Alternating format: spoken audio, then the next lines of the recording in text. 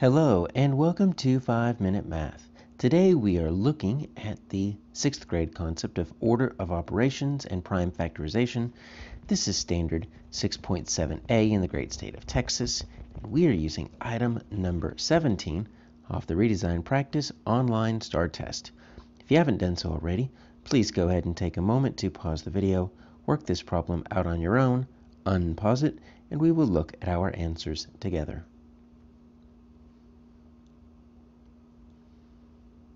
So what is the prime factorization of 126? We need to know what that means.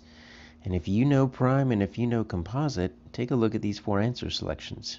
There's actually only one answer that it could possibly be. We could eliminate 3 incorrect answers and move on without even doing the prime factorization if we knew about prime and composite. So let's see what makes this problem not so difficult. So prime factorization. Okay, so let's talk about what that is first, then we'll get into that distinction of prime and composite that really should help us. When we're looking at prime factorization, we should be thinking of this word prime. Okay, so when we have a prime number, it's a number that has only 2 factors, right? We're dealing with multiplication because factors are the numbers that we multiply to get a product, 1 and itself. Okay, so the number 2 is prime. The only way to multiply to get the number 2 is 1 and 2. 1 in itself. The only way to get to the number 5 is 1 times 5. 6, I can do 1 times 6 or 2 times 3. So that's the opposite, right? So the opposite is going to be composite. So composite is when we have 3 or more factors. All right, so what we're going to do is we're going to take our 126. I always view it as making a Christmas tree. So I'll turn it green for my Christmas tree. What I'm going to do is I'm going to think, how can I multiply to get to 126?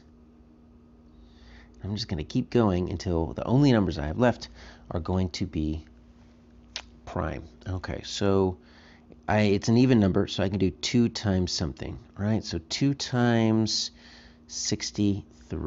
All right, so once I get my prime number, I circle it. So that's kind of like the ornament on a Christmas tree.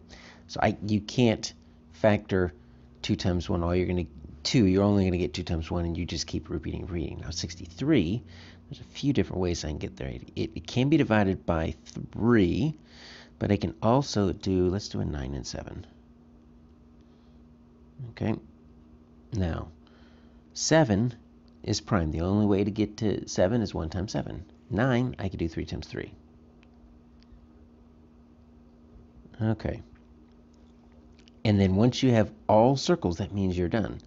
What you need to do is you need to rewrite it in order, right? So I've got a 2 times. Now there's 2 different 3's. I'm not going to write times 3 times 3. I'm just going to do times 3 squared. That's how you correctly show it in prime factorization. The exponent shows you how many 3's there are, because that just means 3 times itself 2 times, and then you'd bring that 7, right? So then it looks like, there we go, our answer here is B. Now, why was that so easy? Well, here's the problem. I wanted prime numbers. Check out 6. 6 is not prime, because I can get 6 with 2 times 3. A prime number, the only way you can get to that number is 1 times itself, which means 6 is not prime. Neither is 21. I can get to 21 by 7 and 3. So both of those are composite, which means it's not a prime factorization.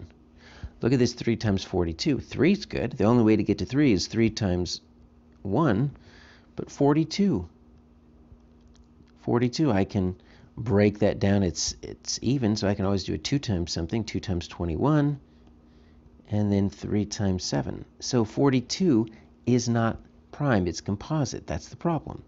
Now 3 squared is good because 3 is prime and you can have an exponent, but 14 is not prime. It's composite. 2 times 7 works in addition to 1 times 14. So just looking at it, I was looking at A, C, and D, and I was thinking composite, composite, composite. I don't even need to do the prime factorization. B is the only one that has all prime numbers, and that is our answer.